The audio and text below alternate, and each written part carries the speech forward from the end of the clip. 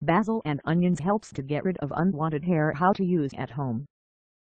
Onion when cut becomes sticky. This stickiness can be used for hair removal purpose, but if combined with basil then the efficiency can be improved and hairs can be removed more easily in less time. To prepare the remedy, grind and crush 10 to 12 teaspoons of basil leaves and 2 onions. Make a paste and apply on the desired part. Leave for 15 to 20 minutes and then wash off with water. In case you want to remove hair from the tip, follow 3 to 4 times per week for a month. Subscribe us to know more hair growth treatments and tips.